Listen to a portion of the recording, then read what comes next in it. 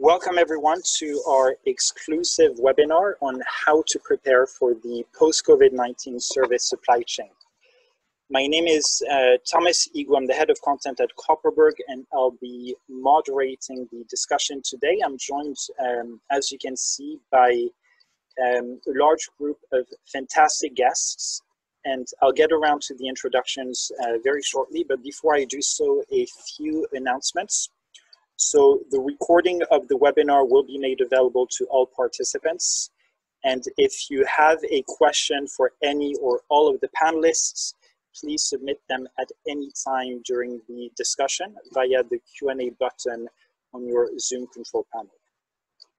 Now, if you're worried about the growing backlog of scheduled and unscheduled maintenance events and inventory levels in your service supply chain, you're not alone. Organizations around the world are all struggling with travel and on-site work restrictions, reduced recovery rates for parts, and dwindling inventory as the global supply chain has been thrown into chaos. And the greatest challenge is still ahead as the industry prepares for a surge in customer demand for service, as we see already many countries across Europe lifting restrictions, but while at the same time dealing with enormous backlogs. And of course, with the overall loom of a resurgence of COVID-19 in the near future. So how can organizations prepare for this? This will be what we'll be discussing today. And joining me are Oliver Lemanski, CEO at OnProcess. Hi, Oliver. Hi. Rahul Singh, CEO at Intercoms. Hi, Rahul. Tom Parker, CEO at RL People. Hi, Tom. Hello. Rich Agostinelli, CEO at Buybox. Hi, Rich. Good afternoon. Hello. Morgan Wilkins, Head of Supply Chain at Orange Business Services. Hi, Morgan. Hi, everyone. And then Sam Michaels, CEO at Flash Global. Glad to be here. Thank you. Happy to be here. So before we get started, actually, Oliver, I will ask you to enable share screen ability for the host. If you click on the little button next to the share screen at the bottom of your control panel. And what I'm going to do is play a short video that will set the scene for the discussion today.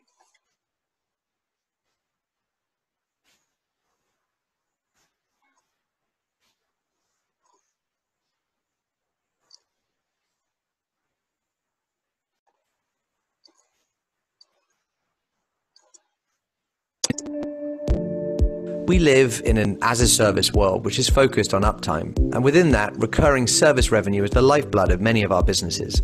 Customer experience is, of course, the key to retaining that revenue, but in order for us to deliver that great customer experience, the service supply chain engine must be running effectively and efficiently. Now, that engine has three key components that function in an operational rhythm: planning, delivery, recovery, planning, delivery, recovery, repeat.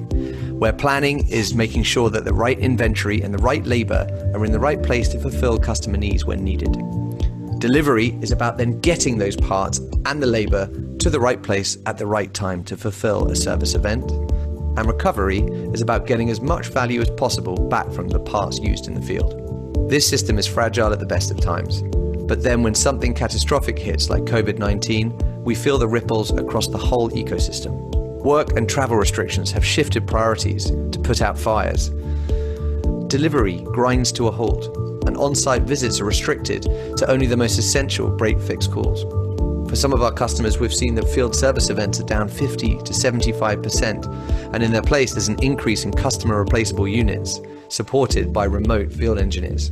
Recovery is sitting idle as well. Parts are sitting unused or defective in the field, and we're seeing returns volumes drop to as much as 90% for some of our customers. That means that repair lines are sitting idle and spare parts inventories are starting to run dry. That gives the planning teams very few options. They're struggling to buy new because prices are rising, budgets are tightening, and the global supply chain is in chaos. And there's limited availability of stock from overseas suppliers. Now, the good news is, as we all know, this will end and we will get back to business as usual. But in the supply chain, restrictions being lifted will just be the beginning of the real issues. We've already started to see this. For example, in China, where there was an immediate 30 to 50% surge for service events after easing of restrictions. At the same time, massive backlogs and unscheduled service events and unrecovered parts exist around the world. And then there's the customer experience. As those restrictions are eased, the customer expectations will return to normal without the normal capacity for us to deliver on them as an industry. So what are the risks? Well, if we start missing contract SLAs, that could mean customer attrition. Huge new buy spends, a cost that could cripple our businesses. And in short, catastrophic failure of the service supply chain. With these risks and challenges, we also see opportunity, and we're hearing the same kind of questions come up from many of our customers. How can the industry best manage this backlog and pent-up demand? What expectations should we all be setting with our colleagues and with our customers to get our service operations engine back to normal? When will customers start to demand performance again, rather than continue to forgive misses? And should the industry be preparing for aftershocks or second waves of COVID-19? And if so, how do we do that?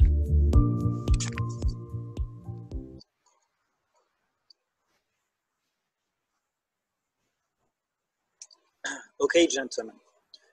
So what I would like to start with is ask everyone about what is the greatest impact they have seen from their organization or their customer base in terms of COVID-19? How has that most impacted organizational service supply chains? Because we've seen a lot of numbers in the video in terms of drop in field service events, unused parts, the return logistics dropping up to 90% as well. What have you seen as the biggest challenge? Maybe Morgan, if you want to start with that. Sure. Yeah, I can start with that. And so I'm from Orange Business Services. Recently joined OBS, and previous to that, I spent almost 19 years with Cisco. So I've seen a lot of different issues like this in the past, but nothing quite on this scale. I think certainly what I've seen from my perspective in OBS at the moment was a significant drop-off, not just in service events, but just customer interaction in general, whether it's rescheduling, cancellations, or the drop-off in RMA demand, somewhere in the region of outbound demand going down by around 80% in a number of different areas. But it's also been the variety of different scenarios that we've seen globally, obviously based on the timing of where COVID has had an impact. It's kind of rippled around the world, and we've seen that have different impacts at different times. Some customers, globally just shut down immediately. Others, it was a more gradual closure, and that gave us a bit more time to plan. But there is a huge amount of uncertainty that still remains in the market. Many of our customers, they'll talk to us every week, but there's no commitment on when things are going to start back up again. So that there is a huge amount of pent-up demand on the inbound side. Extra inventory starting to build up, but the outbound, there's just complete uncertainty at the moment about when things are going to open up and what we're likely to see. Yeah. And Sam, what about you? Hi, I'm Sam Michaels, President and CEO of Flash Global. Again, happy to be here. Echoing a little bit of what Morgan just stated, but a little bit differently, because I'm coming at it from a bit of a different angle. We've definitely seen a significant slowdown on the inbound supply of inventory or spare parts to be able to fulfill service events for our customer stable. And our customer stable is everything from the high-tech vertical to the medical vertical to power and energy vertical. And it's impacting the various verticals a little bit differently. I would say that high-tech is getting hit the hardest as far as the amount of available supply and inbound flow of parts.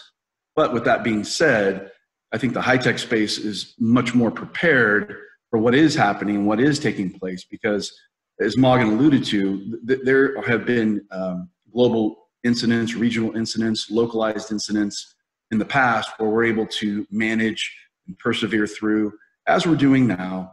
But it's time definitive for the most part, right? You had to start, maybe it's a hurricane or an earthquake or some type of terrorist attack, but then there's an end to it, right? There's a foreseeable end that's pretty much known. And so you plan around that. In this case, it's a little bit of an open-ended end, so to speak. And that makes things a little bit up in the air. But on our outbound side, a little bit differently. On the outbound side, we've seen a significant drop in what I would call preventative maintenance and scheduled maintenance versus customers really attacking a hard down or some serious performance degradation in their network, so to speak. And why I say the high-tech side is, I think, a little bit more prepared for this, just from a pure product set perspective, is that many of our customers have their products configured and built to be fully redundant, no single points of failure. So how long they can live with performance degradation and not have to perform maintenance, I think extends out how their customers can run and still be effective without having, as you alluded to in the short video, the labor, the parts, it can wait, so to speak.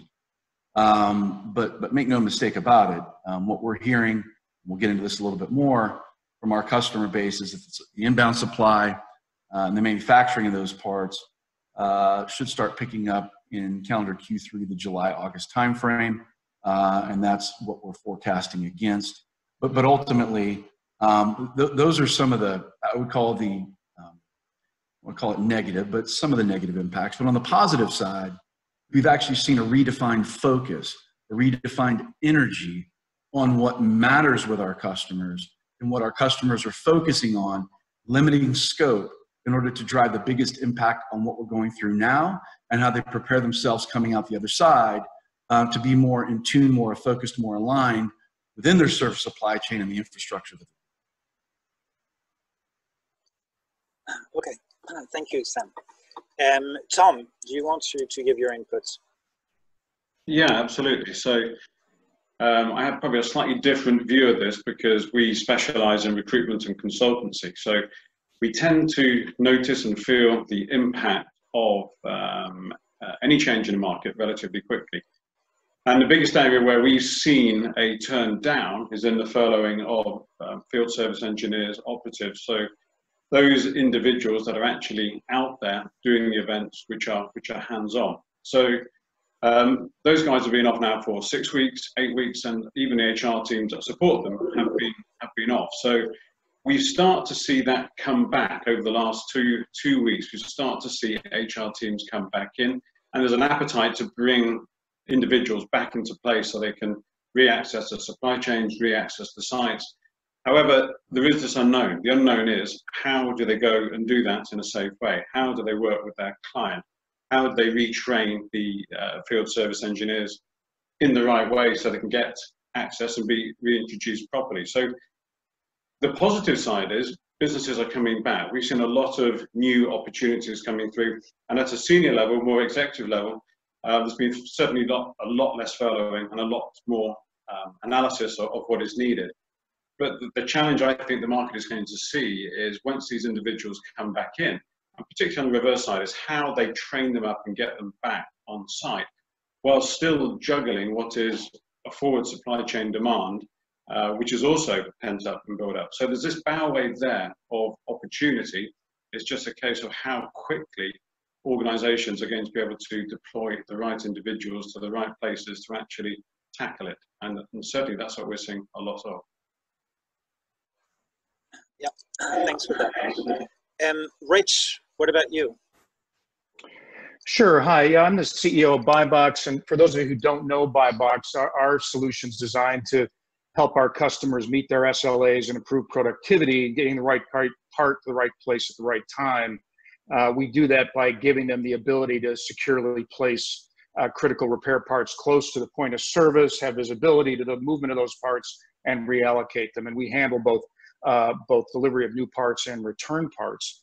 And I think in terms of the impact, even though many of our customers are considered essential businesses, and we operate primarily in the UK, obviously we saw a precipitous volume drop in the movement of parts when the country effectively closed down. Even those essential businesses were only performing essential services, if you will. And so we had to throttle back and be able to deal with that while still meeting our own service levels. Now we're starting to talk about coming out of that. And I think, as one of the other panelists said, one of the good things about this is that we've developed a much closer relationship to our customers, and there's a lot more dialogue going on. There's a huge amount of pent-up demand. We're tens of thousands of service calls just in the customers that we deal with. But some things that have come out of this, first of all, is an increased focus on safety. People are concerned about handling parts and whether the virus can spread on parts, and so how those, what kind of personal interaction they need to have when touching the parts, et cetera. And so an increased focus on safety, as well as a continued focus on 24/7 availability. But the other thing that came out of this and related to that is the need to move personal protective equipment through the network, both new and used. That was one thing that I didn't really anticipate going into this. But interestingly and encouragingly, I guess, is that after several weeks of our volume being off dramatically, last Friday we had the busiest day, believe it or not, in the history of our company. But the vast majority of that was not repair parts, it was PPE. And it was our customers bursting PPE out to their engineers in anticipation of restarting. Now, the other thing that's come throughout this crisis, of course, is once they're wearing the PPE, what do they do with it when they're done? They don't want to bring it home. They don't want to throw it in the trash. They can't leave it. They can't leave it at the site. And so we've been called upon to try to move that back safely through our network. So again, safety, availability, and within the PPE or within the safety realm is the PPE. So it's feeling like we're going to start to see a pickup here. There certainly is pent-up demand. I think we're going to start to see it in June and hopefully pretty dramatically in July.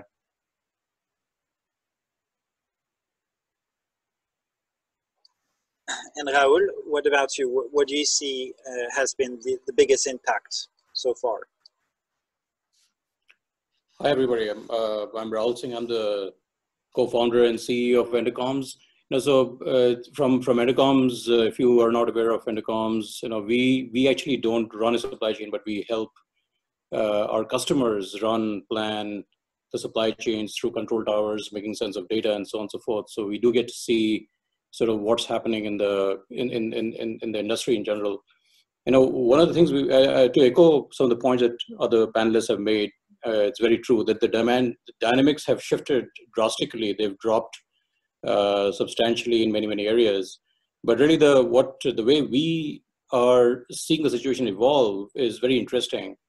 So anyway, we are moving from the sort of the react phase, which I would call the first 4 to 6 weeks of the crisis, to a bit of a learn phase. What really happened? What can we start to learn from it?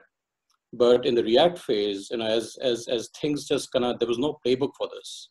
So as demand sort of fell off, from field service events going down and so on and so forth.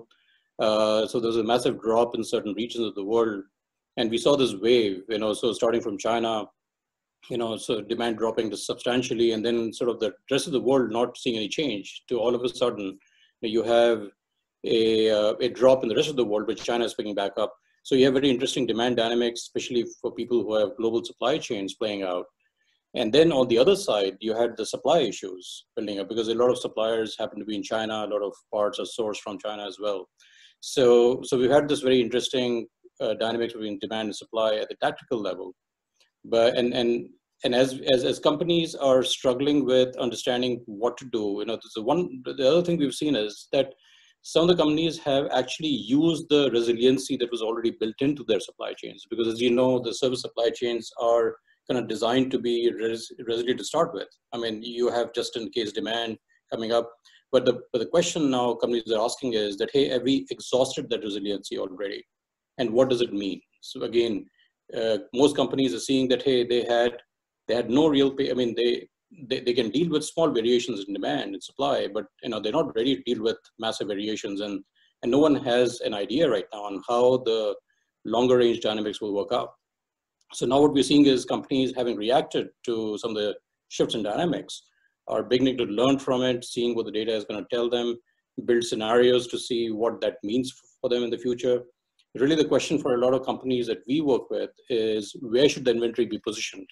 So going forward, what the expectations will look like, customers. So therefore, calibrating their inventory positions, networks to deal with customer demand shifts or expectations is really the challenge which we see evolving now. Okay, interesting. Yeah. And Oliver, what about you?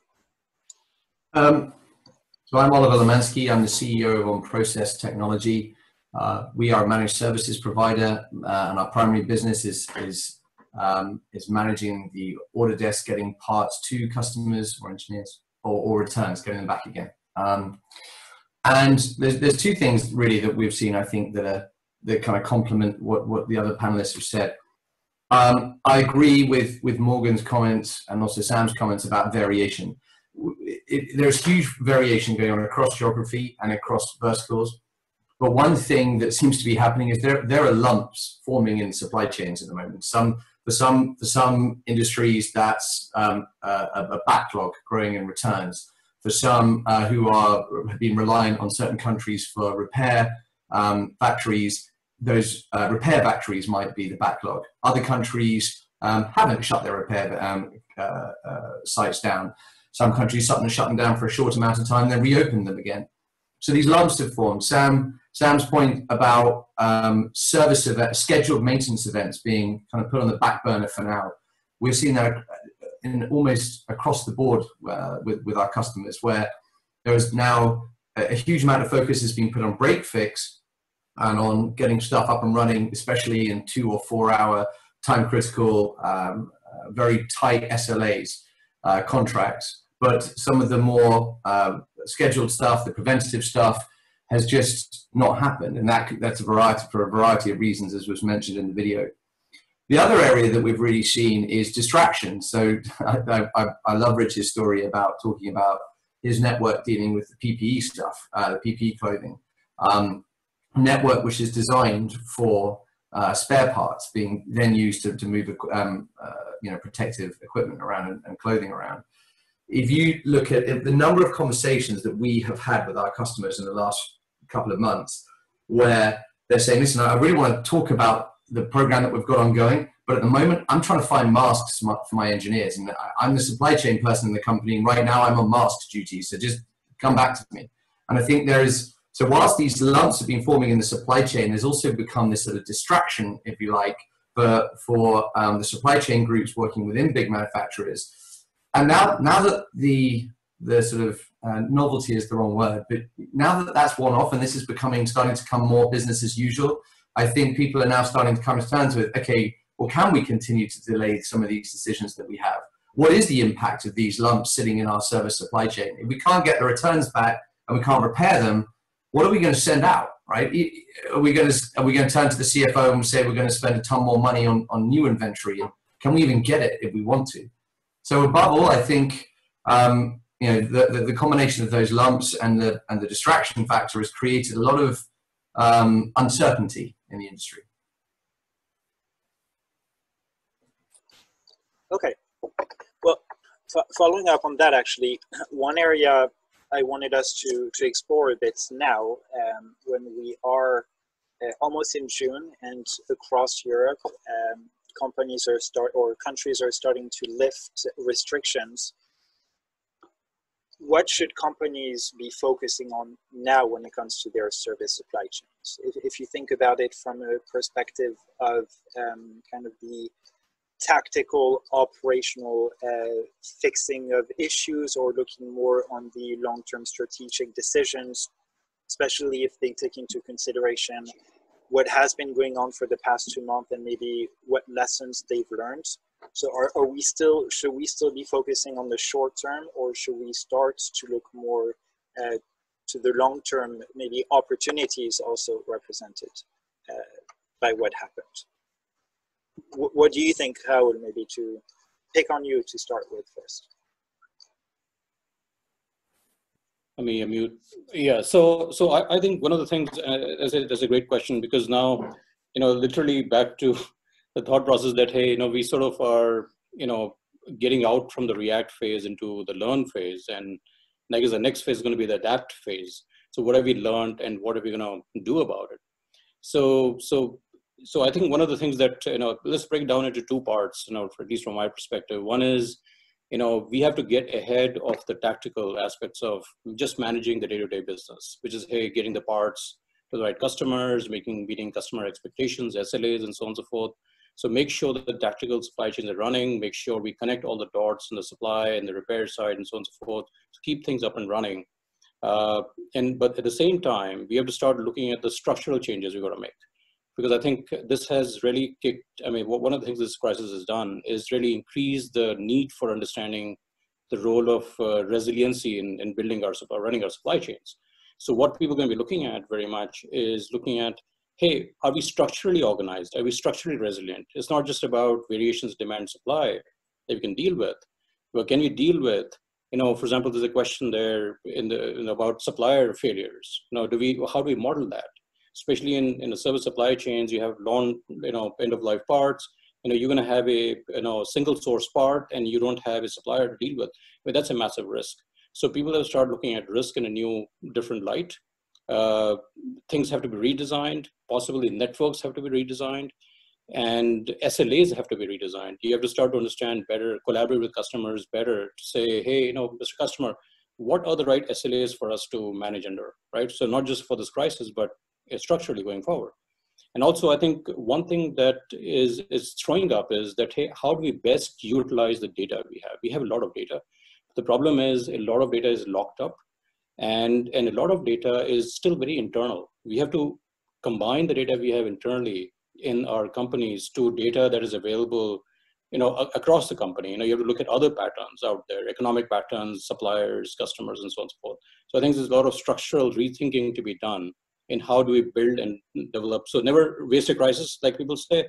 This is the time to actually get ahead of it and make some structural changes. Yeah. Well, Morgan, actually, then to go off to you, what's your point of view on that? And now in the past 2 months, maybe, what did you rely on the most to get through kind of the day-to-day operations? Was it the data or the technology? Was it the people, the processes? How did you get through these times? It's a great question, and again, as I said, I'm relatively new to Orange, and this was probably one of the best learning experiences I could have gone through. As Rahul said, never waste a good crisis, and I think supply chain people step up when crisis hits because we know what to do. We know how to just knuckle down and get on with things. What was really great was we initiated immediately a global council that met every day for an hour, and all we did was get on the phone and talked about what are we seeing, and we started gathering that information and started to put it into a structure that allowed us not only to understand it within that group, but also now to then share that with the rest of the organization, so we could demonstrate to the rest of the organization that we understood what was going on. So to Rahul's point, we were reacting and we were learning about what was going on in the global environment. And then we were starting to share that and contextualize it with other pieces of data within the organization. To answer your question, what did we rely on most? People. Right from the start, it was people. We've got guys on the ground in multiple countries all around the world. They're reaching out to their contacts within the suppliers, within other areas of the business, and just finding out what's going on. What's the temperature on the ground? But very quickly, we started to realize that, okay, that's what's going to help us keep things going in the short term. So your first question was, what is it? Is it tactical or is it strategic? Well, the answer is yes, it's both, has to be both. We've got to keep the wheels turning. We've got to keep everything moving that we can in a way that allows us to satisfy whatever customer demand is out there. But very quickly, we got on to scenario planning for the future. So it was taking a look out and understanding, well, what do we know? What information do we have that we can start looking at some different scenarios? That we looked at a number of different ones. So the U-shaped curve, the L-shaped return, the on again, off again curves, and that perfect storm where everything stays really depressed for a very long time. And again, we looked at it across multiple dynamics. So what data and analytics do we need around those various scenarios? What do we need to understand from our suppliers and partners about their ability to deal with these different scenarios? What would change with customer expectation in those different scenarios? And how would our people react in those different scenarios? So we had to think about resilience in all those different areas and be able to just plot out, to the best of our knowledge, what we thought might happen and then what plans we'd need to put in place. But then also, what were the triggers? What are we looking for to tell us which scenario is heading our way? And Rahul mentioned it as well. It's a mix of internal and external. Having that analytics capability internally, which I have to say was not where I'd want it to be when we started this, but very, very quickly, we got things in place. We discovered people who had skills, who had business intelligence capabilities. We put things together, and now we've got the formation of a business intelligence team who are looking at the internal motion, but then also the supplier managers, the partner managers, the vendor managers who are looking at the external conditions, bringing those together to really start to understand which scenario are we facing and where are we facing it, because we're going to face different ones in different places. So getting that scenario planning done for me was absolutely critical for us then to build a future-looking view, which will develop into that adapt phase, which will be the future strategy that we'll build as we're coming out of this. Interesting. Yeah. Okay. Before I go on to the next panelist, can I ask Oliver, could you remake me host so I can launch a few polls very shortly as well?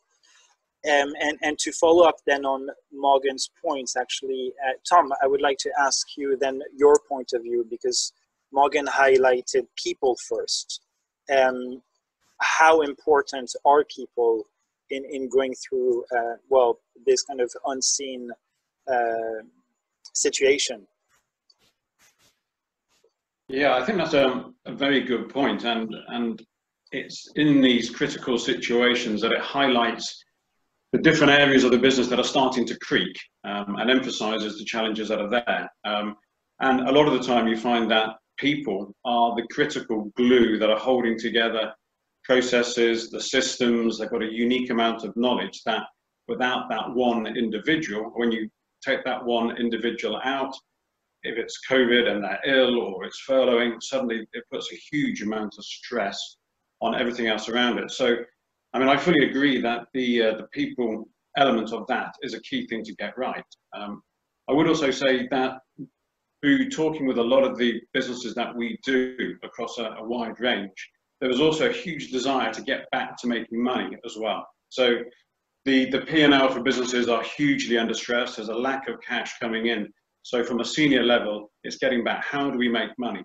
And when you have this kind of crisis, it's making sure that you don't just go back to doing what you used to do. I don't think that's going to happen. I think there's going to be a new normal, but it's making sure you have got that right critical team in place, those critical people in place. And it's great to hear that OBS are putting that kind of strategic thinking in place at the beginning to actually work out what they need, because then you start to look at what are the systems I need for the future? What are the processes that I need to future? What has been working? What hasn't been working? Otherwise, you end up 18 months down the road, you've recovered from this crisis, and nobody wants it, but there could be a second wave. These kind of catastrophe does happen on a not infrequent basis, albeit much more localized. So this really is the highlighting of the challenge. So having the key people in place, I think, is crucial. And certainly with the hiring perspective at a senior level, we've got customers that we work with where roles are being put on hold just because they cannot be completed, the face-to-face element couldn't happen. But actually it's now looking at how do we complete the hiring process without having that face-to-face element, bringing somebody on board, because suddenly these hires and the people element has become even more critical than it was before. So we're starting to see that coming into place. The timescales are still quite open at the moment, but a lot of the roles that were crucial for the organizations that we've been working with are getting a lot more focus again. I jump in here and make a point. I think that sorry, I'm getting some. I think unless companies are able to clear their backlogs, and then they're going to struggle to a lot of companies, especially those who have been more severely impacted by some of the backlogs and the lumps that we talked about earlier. Unless people clear those backlogs, it's not going to give people a lot of room to think more strategically. You know, if you've got locker networks that are designed to run, to be able to get parts back again filled with PPE stock, that's great from a, how things are changing. But you need to return stuff for a reason, right? It's got to come back, and if it doesn't come back, it doesn't get repaired. If it doesn't get repaired, it's not going to go back onto the shelf, and if it's not going back on the shelf, someone's got to buy new.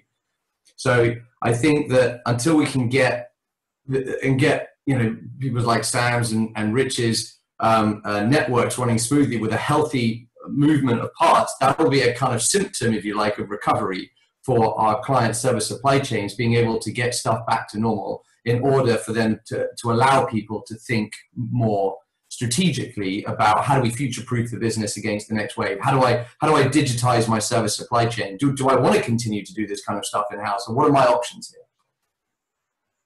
Yeah, absolutely. And actually, before we go on, I would like to launch 2 polls right now. So number 1, which should pop up on everyone's screen, is the impact then on service supply chains, and knowing the impact of COVID-19 on service supply chains. What areas are you most concerned about improving? So if I could ask everyone to just take a few seconds to fill it out, and then I will share the results.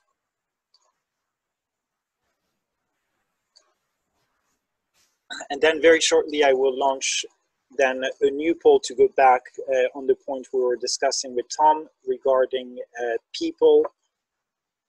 So 3, 2, 1, I will end the poll now, and then we can see the results. So here, can everyone see the results? Anybody has a comment on the results, surprised or as expected? Raul?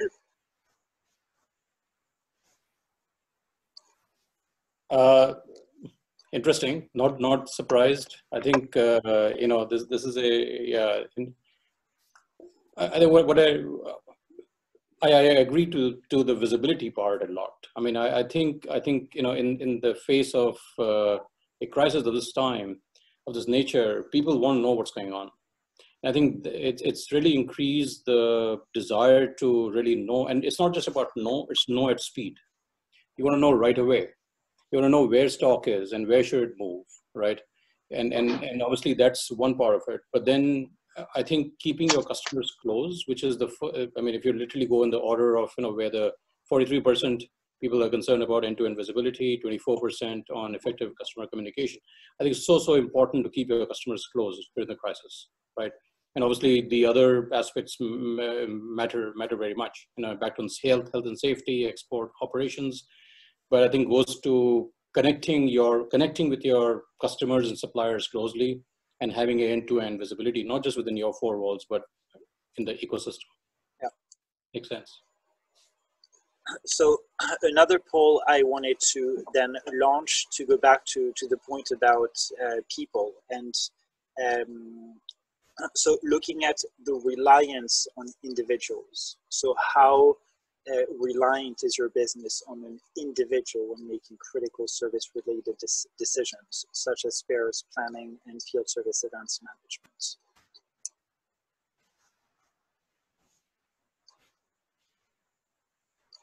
So give me a few seconds to let answers come in, and then we'll have some interesting results, I think. So 3, 2, 1, I will end the poll and share the results. So a large majority is reliant on a combination of individual and system. We have almost a quarter very reliant on individuals, but no one is systems driven. Sam, I don't know, Oliver, if you have any opinions or insights on this. Yep. Well, a combination of the previous poll and what was just reflected in the most recent poll you just put up. What we're finding and what we have done over at Flash with our customers is, first and foremost, and I agreed with the question earlier about, is it tactical, is it strategic? Well, it's a combination of both, because you do have to keep the day-to-day going, and everybody's got their own angle and perspective on where they live in the service supply chain. We're right in the meat of it, right? Parts moving all over the world, engineers, warehousing, global trade. It's nonstop, 24/7, 365, and our customers expect that. So first and foremost, the communication that customers expect and the alignment with customers about what's possible, what's not possible, specifically in light with what's been going on in the current business climate, has been very critical and very beneficial for what we've been able to provide to the customers and how they use that communication internally within their own companies to understand what is or isn't possible as they communicate to their end customer based upon what type of service events might be required. End-to-end visibility is always first and foremost with the customers that we work with. That's nothing new. It's got a heightened emphasis now, of course. But we've been working with a lot of customers, and customers are rethinking, to Raul's point, the end-to-end strategy about inventory positioning. Where do you source inventory from? How do you continue to try to drive velocity in an environment where that's extremely challenging and difficult? One of the things that we push customers to go look for, and my background, I lived 20 years on the other side of the fence as well, with OEMs and Fortune 50 companies running service supply chains. And so there's some gold mines that our customers go look for. Things like engineering units that kind of get lost in the shuffle, or proof of concept gear that gets lost in the shuffle, or take-back programs for follow-on products that get lost in the shuffle, that it can be a gold mine for service parts and spare parts and supporting those maintenance contracts in the field that customers tend to lose sight of. So we see our customers tightening up internally how they can better themselves to really maximize all possible paths of inventory coming in.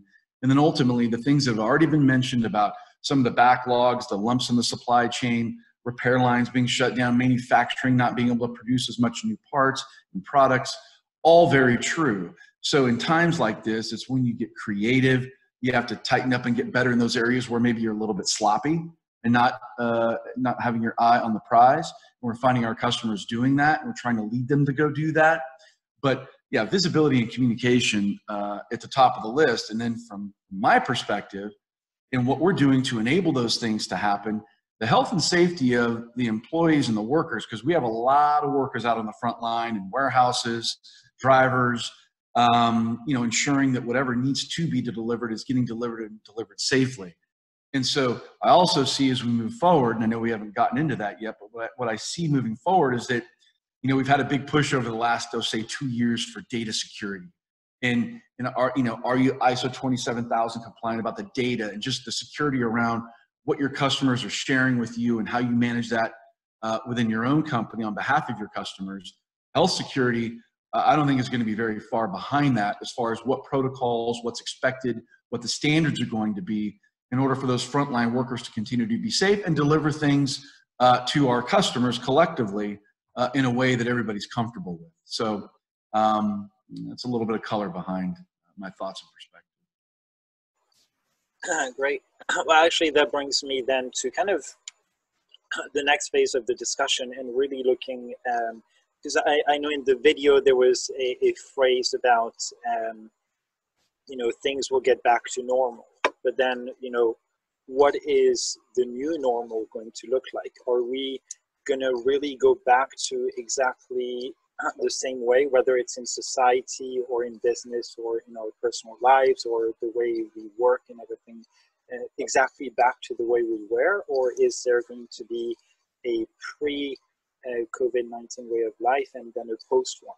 So before we get into discussion on this, I actually have another poll I would like to launch and then get the audience's opinion.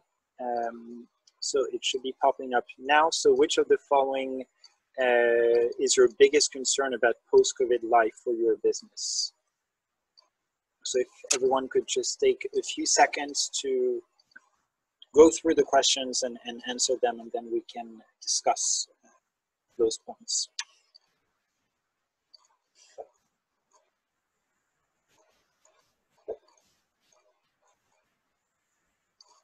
And we'll have some interesting answers there as well, actually. And from that discussion, we also had a few questions come in actually before the webinar started via email. So I would like to ask that in relation to post-COVID business life. And I will end the poll now. And so I will share the results, and then I will ask Rich if you can give me your opinion on these results. As expected or surprised? No, as expected. I think both the answer to this question and the other question about visibility were not surprising to me.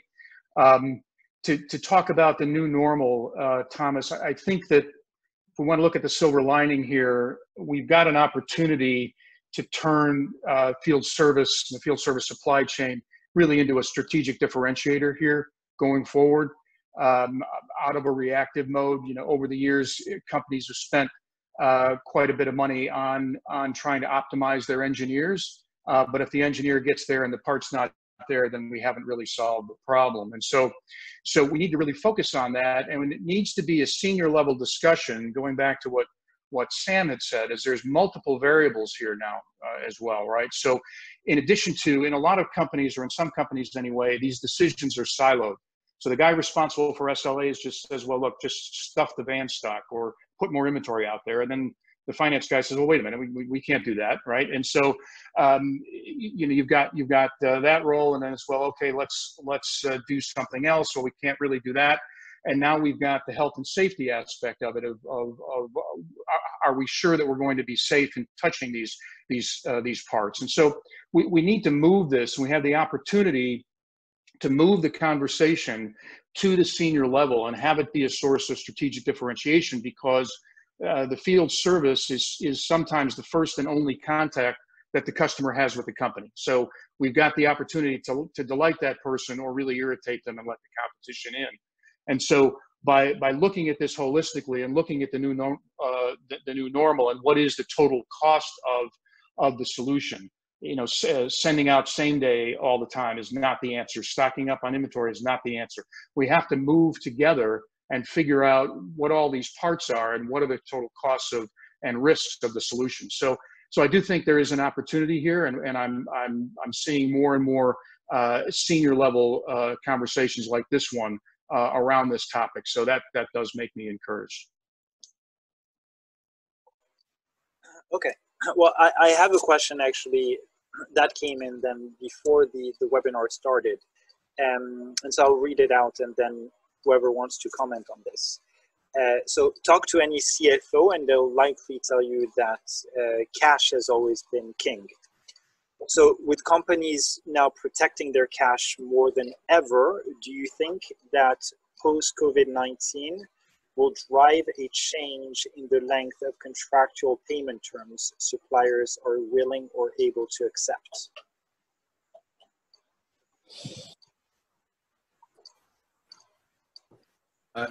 I'll jump in real quickly here. Even before COVID-19, this was always, there continues to be a challenge. The COVID-19 pandemic, just puts a little bit more stress on that dynamic. But what we're finding is that I would say greater than 90% of the time, there's a middle ground that's found. But yeah, that question, that request, the stretching of holding on to cash, stretching out payment terms, that's an ongoing thing. This is just putting a little bit more emphasis on it.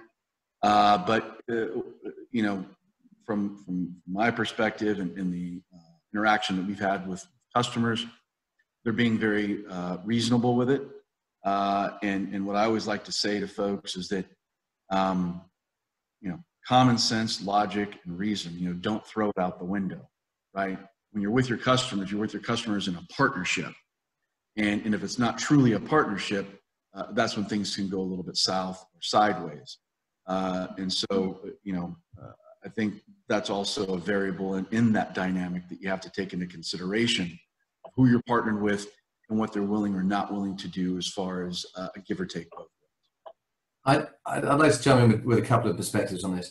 I think, following on from what Sam was saying, I think there is a, as a customer said to me just the other day, when cash is down, never underestimate the potential for stupidity to reign, right?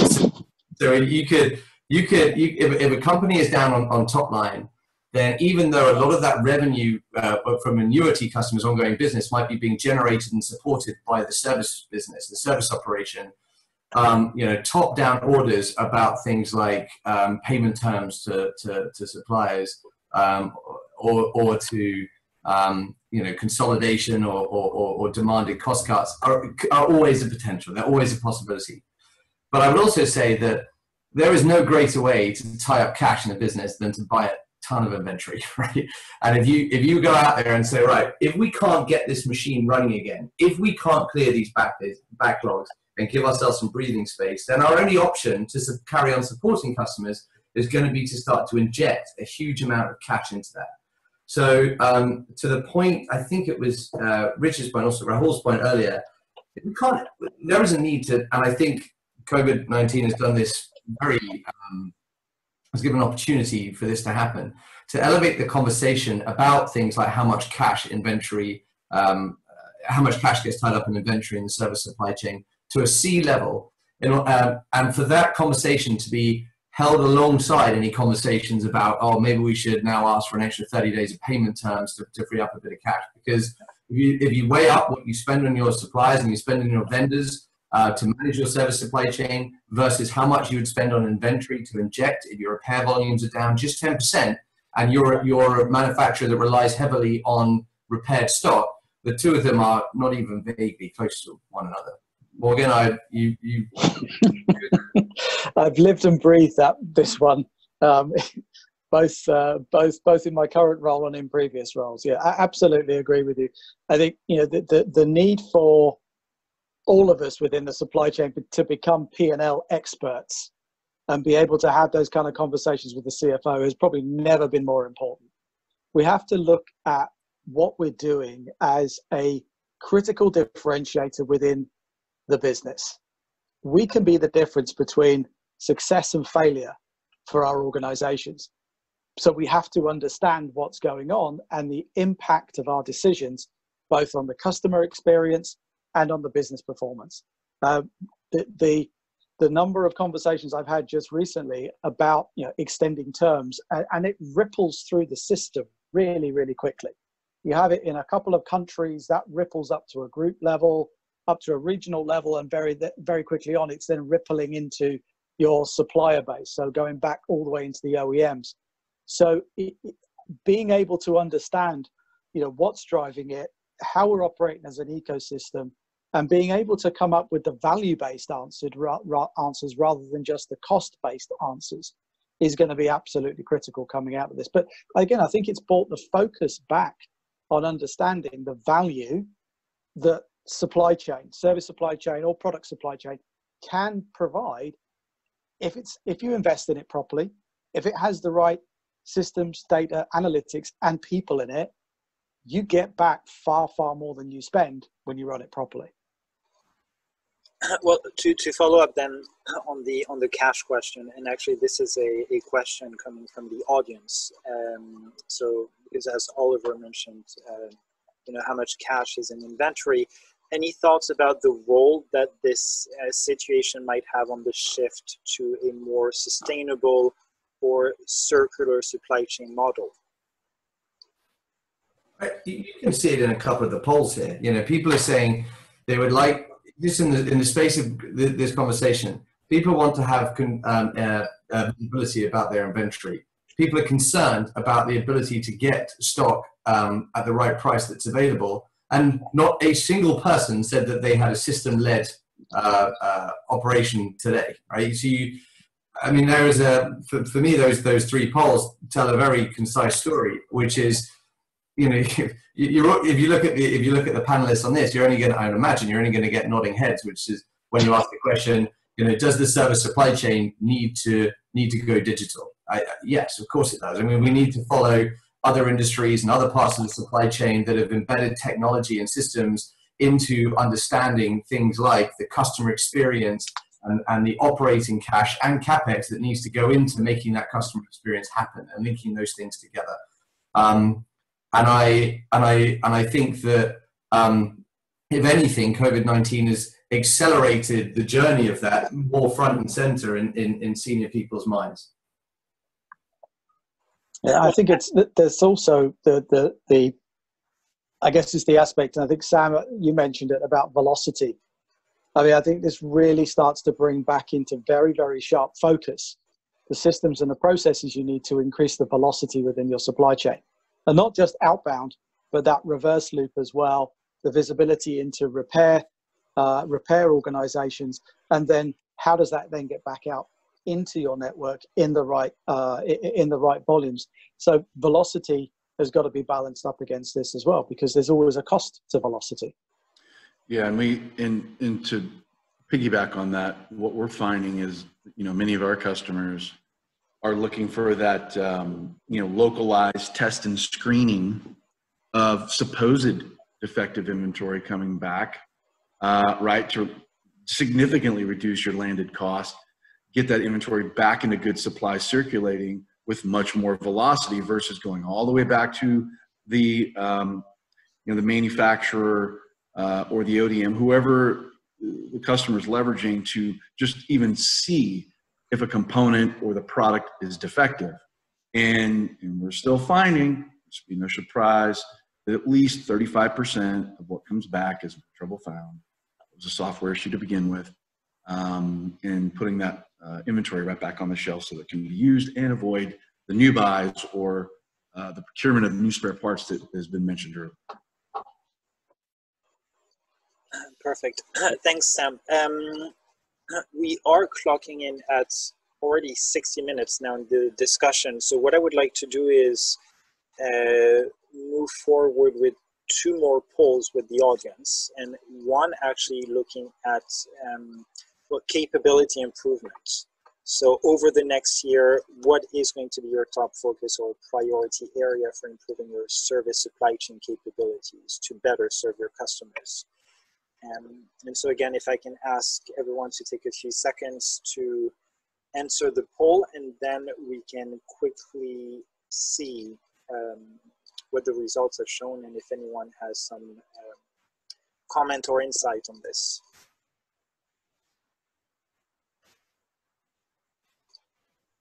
So 3, 2, 1, and I will end the poll right now, and so share the results. So here you can see, and actually we haven't talked so much. We've talked about analytics a bit earlier and systems, but we haven't really talked about digital. So maybe we can spend the last part of the discussion, because we also had a question actually from the audience about what role will digital play in the return of critical parts and high value inventory. So how much of a role is digital playing, at least in the new normal?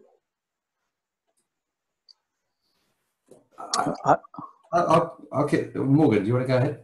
Yeah, this one of my pet subjects, so I'm happy to jump in and talk about this one all day, and I'll try not to suck all of the air out of the room. It cannot be underestimated, I think, at the moment, the need for digitization. I mean, we've seen a global workforce move from, 80% of people still working in offices to 80-90% of people working from home almost overnight. And the stresses and the strains that put on various elements of the network to enable people to continue to work effectively was an indication, I think, of how little we've actually focused on truly digitizing the workplace. So it's not just supply chain, it's the workplace in general. I think the need to focus on it in the supply chain, as it in most organizations is such a huge cost area, has never been more important. I think being able to get consistent data from start to finish in the supply chain remains one of the biggest challenges that we have, but is probably one of the most critical elements we have to deal with. Creating, as one of the polls said, visibility, so event-based management can take place, so we can move from reactive to proactive within our supply chains, being able to have the data and the analytics to make good decisions and make those good decisions fast, to have the ability to track and trace the movement of product to get it back in the supply chain quickly, that velocity aspect. I mean, I could go on and on and on about this one. I don't think there's ever been a more important time than to get digitization on the agenda. And to that end, with Orange, that's the concept commit proposal that I've just put in about 3 or 4 weeks ago.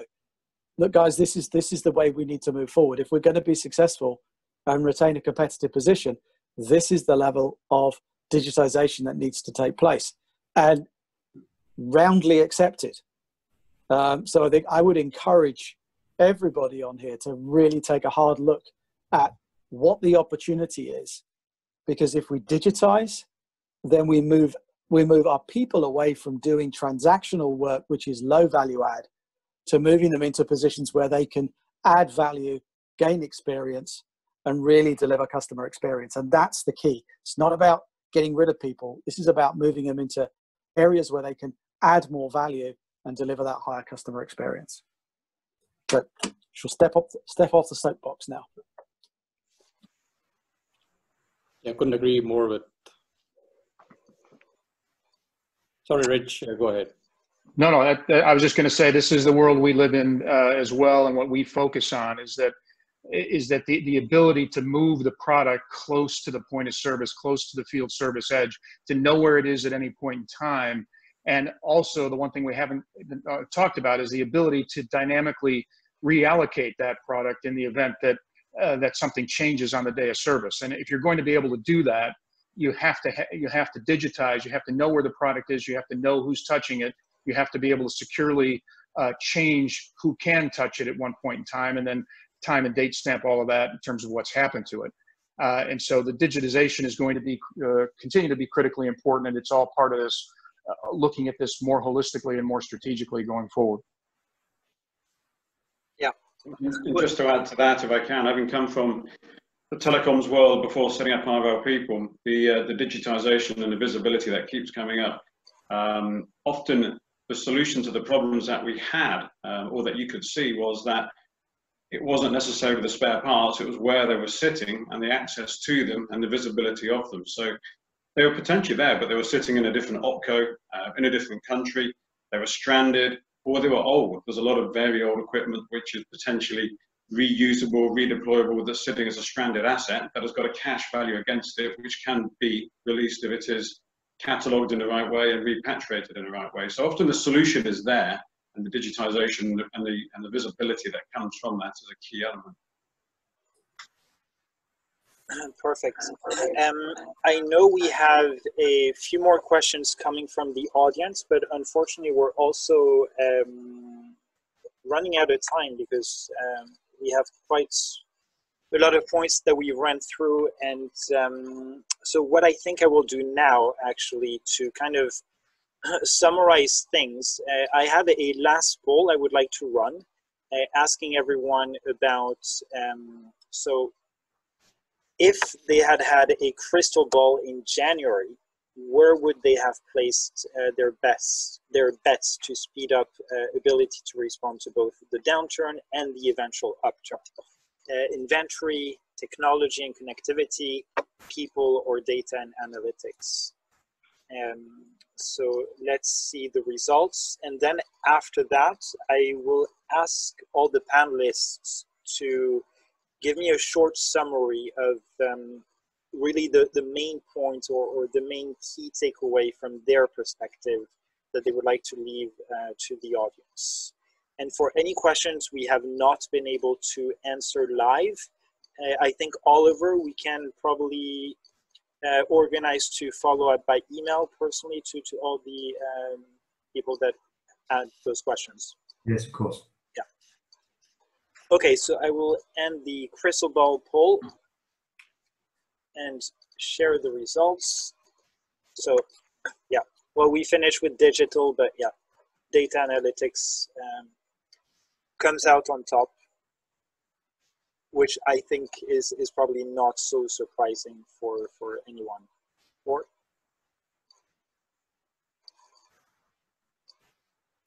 good. But then if we can go with kind of closing summary, Rich, do you want to start with yours? Sure, I've mentioned a lot of this, so in the interest of time, I won't belabor it, but I would just say that even before COVID, it was obvious that here we live in what I'll call the Amazon age. People, the companies that are going to be successful are the ones that meet the ever increasing customer expectations in terms of first time fix and service levels, et cetera. And COVID has just exacerbated that. And so if we can take the opportunity to move the conversation into the C-suite and make it and look at it holistically so that we can turn field service into a source of differentiation by improving the visibility, improving the analytics and the intelligence, that's where we need to go with this. I think that's been a common theme throughout the polls. And I think that we have an opportunity now to do that and to look at it in that light and just sort of adding health and safety to the list of things that we need to include as well. Thanks. Thanks, Rich. Tom, do you want to go? Yeah, sure. So to paraphrase Mike Tyson, everyone has a plan until you are punched in the face. And I think many or most organizations have got a pretty bloody nose from COVID. So for me, it brings aftermarket, which is often an afterthought, to the fore. And hopefully that'll enable organizations to look at what was the challenge with their managed services and how do we fix this immediate problem, this backlog that we've got, but also plan for the long term. There's a theme of visibility and systems, and that's consistent across everything. So seen it before, the systems often aren't fit for purpose. So there's a real look internally that needs to be done to say, have we got the right systems across an organization globally? And then do we have the right people to actually go and implement it? Do we have the right knowledge and expertise within the organization to take the data that we've got, analyze it, and deliver the right solution? So there seems to be that message underneath everything that's happening. Great, thanks. Morgan, what about you? So I'll go back to one of the earlier points that I made, which was, I guess, relating to scenario planning. Don't leave this to chance. Really get into thinking very broadly about your business and across multiple scenarios.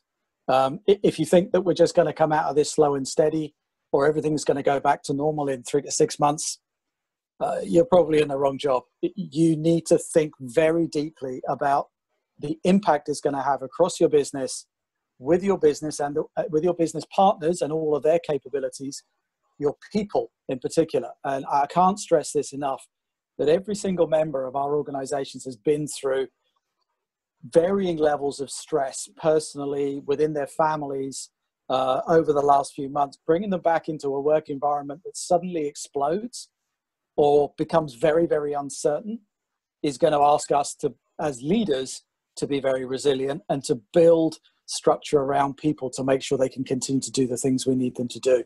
So I can't emphasize enough about the people aspect about this. And last, of course, but not least, as our customers' expectations are going to change. They have already changed. If you think about this too narrowly, you're going to get caught out, you're going to miss something. This is a chance to differentiate and get a competitive advantage if you do this the right way. Perfect. Thanks for that. And Sam, by the way, I must say, from the time you logged in, because you're based all the way in California, so I've been able to notice the sun's set in, or the sun go up in the background. Right. So thanks for joining us all the way from California. What is your summary? Yeah, a lot of common themes here, which isn't a bad thing. My summary, as we speak to our customers and those listening here, maneuverability, flexibility, reshaping not only how you do business day in and day out to support your customer base and the SLAs you need to achieve, but also what you do from a business continuity perspective of the just in case, what if something happens, which is happening right now, but how you go attack that and looking at what the risk profile might be like. So we always say about right part, right place, right time, or right person, right labor, right place, right time. What's the risk profile against that moving forward? What's that risk tolerance level? Taking into consideration profit margins, right? And then ultimately how you want to shape your service supply chain infrastructure to meet the demands and the needs of the customers, knowing that there could be things that cause some turns left or right and cause things to go sideways, and your ability to support those customers with whatever industry you're in order to get that done. So, we're already seeing a strong push from our customers reshaping their network, reshaping their planning strategy, and I'll close with this. And I've been in this industry a long time. You can create predictability and consistency in your service supply chain if you set it up properly. Yes, digitization is a big part of that. People are also a big part of that. You need to have the platform which to enable that to take place, of course, and create the visibility that you need. But predictability and consistency based upon sets of business rules is very real, very doable. Companies have been doing it for years. Now's the time to be tightening that up and modifying and adjusting so that you can turn knobs and switches and make things happen from a technology perspective, and then ultimately to deliver and fulfill the needs of your customer with whatever the situation comes along in the world. And, it's unfortunate what's happening. I know we're starting to push through it. And, health and safety, again, top of the list. But, it's an interesting time, and it's ripe with opportunity. It's absolutely ripe with opportunity. And I see many of our customers taking advantage of that. Yeah, absolutely. Good. Raul? Yeah, so I think, a few things which I really latched on to, that the panelists said, Morgan, I really like the point, Morgan, you made about, the value-based versus cost-based decisions. I think that's so critical. You look at the overall ecosystem that we live in, in the supply chain, and look at the value across the board, whether the value is coming from, let's say, back to the question that was there about, just kind of take circular economy, for example. This is the time to assess new, different ideas, which might drive us forward, whether it's evaluating the value of circular economy in a service supply chain, or it is looking at, and the point Sam made earlier about, one of the many great points over there, the health security, for example. So the many changes here coming in are about structure. It's about creating a, like Rich said, a strategic differentiation through a service supply chain. But at the end of the day, I think the way, if there's one thought I want to leave with is that at the end of the day, it's not just about our company, it's about the ecosystem we live in. So we have our workforce, we have our customers, we have our suppliers, we have the economy. So we have to convert that to the right digital ecosystem to make sense of all the information hitting us. And I think this is the right time to make that change and shift our way of thinking to a more structurally new way of thinking. This is just a crisis that led us there. We have to survive the crisis, but kind of recreate the supply chain in a way. Thanks for that. And well, last but not least, Oliver. Three things. One, clear your backlog, right? So I think companies get on top of your backlog, get back to your customers, get the stock back, get it flowing again, get the CFO off your back, right? So get stuff moving again. Number two, embrace your data. I think is a clear conclusion from this. Embrace your data. Number three, get in the digital conversation. If you look at this panel, getting in the digital conversation is not about one vendor or one supplier having the right solution for everything. It's about understanding that the service supply chain, there are plenty of vendors out there who understand what going digital means to the service supply chain and understand the power of what data can do in the service supply chain. I think it's very easy to manage the service supply chain on a, well, this is the way that we always did it mentality. But if COVID-19 has taught us anything, I love the Mike Tyson reference from Tom. We all just got punched in the face. Maybe it's a good time to think, I'm going to stop standing where I'm standing just because I always stood here, right? So clear the backlog, embrace data, and get in the digital conversation. Perfect. Thanks. Well, one point I will add actually as my summary is echoing a bit Morgan and Tom looking into people. I think there's a lot of companies that unfortunately have gone or are going bankrupt or have to let go people across sectors. So there is a lot of good talent out there. So I think a lot of companies have been able to kind of pinpoint what their shortcomings internally is from these past couple of weeks or past 2 months or so. So you kind of know where the gap is within your organization. So now is actually a good time to invest in people as well. Not only developing your own people, but also investing in new people to fill the gap where you need to go.